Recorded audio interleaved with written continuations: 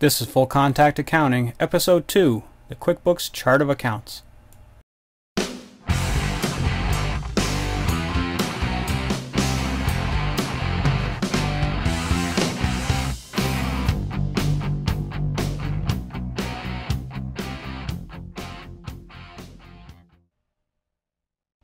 Hi, this is Mike from Full Contact Accounting. Welcome back.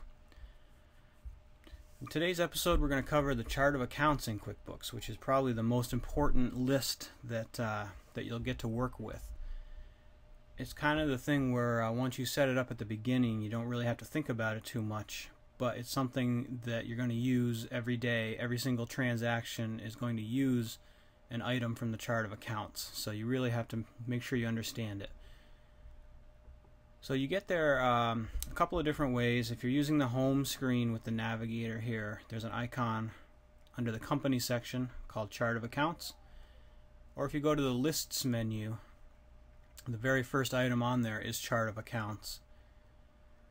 And on the icon bar, there's an icon here. It's abbreviated ACCNT, but if you hover over it, you'll see that it says Chart of Accounts. So I'm going to click that just to get the window open here. And what you're going to see is a list of all the different accounts that exist in your company file. Now this is one of the QuickBooks sample companies, so you may or may not have all of these different accounts. Every company has a different chart of accounts. Excuse me.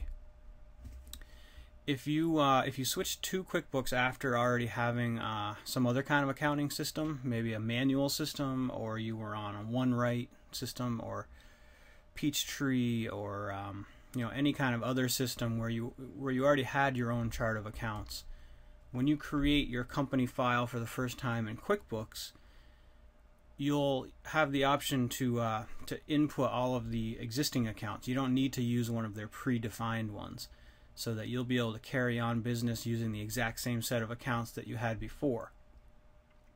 If you're creating a new company in QuickBooks using the Easy Step interview, then it gives you some sample charts of accounts predefined with different accounts based on what industry you say you're working in. For instance, if you say in the Easy Step interview that you're an advertising agency, it'll have accounts appropriate for that type of business, versus if you say you are a manufacturer. Then it'll give you a different set of accounts. But at any point in time, you can always create new accounts, delete or make inactive old accounts, rename, renumber.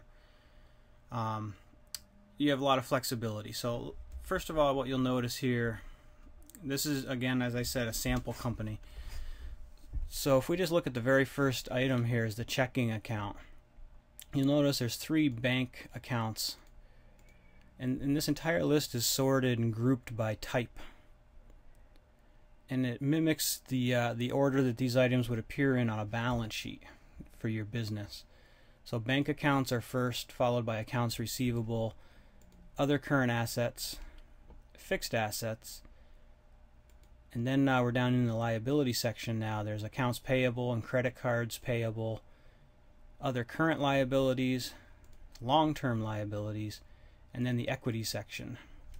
That's the end of the balance sheet accounts. Now we go into the P&L accounts, profit and loss.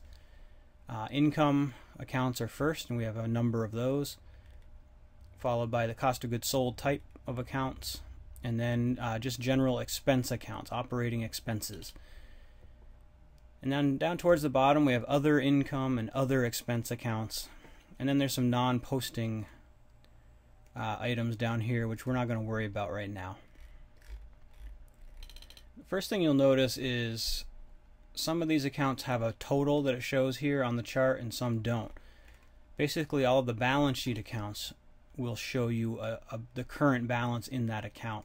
As soon as you get down to the P&L section, you'll notice there are no more balances, and that's because balance sheet accounts generally they maintain a running balance, whereas profit and loss type accounts reset every year. At the end of your fiscal year, they zero out to start the next year. So it really wouldn't be practical to have a current balance in those accounts. Now you can reorder the list by clicking on any of the column headings. So if you wanted to sort by, for some reason, if you wanted to sort by amount, you can do that. Type or name, or this little diamond icon up here will resort it back to the default settings. And that's pretty much where I always leave it. Now let's open up one of these accounts. Let's look at this checking account. I'm going to highlight the account, and then down here at the bottom is this account button. And you'll notice this is consistent through all the QuickBooks lists, whether you're on the chart of accounts or the item list. Or let me just show you real quick the other lists. There's a fixed asset item list, a price level list, and a class list. They all work the same way, as far as there's going to be a button down here in the lower left that is going to be where you do all your operations. You can either create a new one from here or edit, which is what we're going to do right now. I'm going to edit the checking account. It's going to open up the setup screen for this bank account. So this is where you'll tell it which type of account it is. Account numbers, if that option is turned on.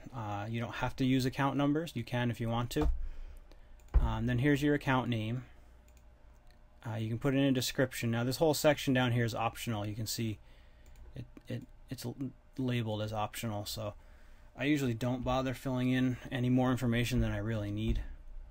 The tax line mapping is something a lot of people get hung up on, and it's really only important if you use another Intuit product like TurboTax or Pro Series or Lacert, which are more like professional tax preparation software. So I usually don't even bother filling that out.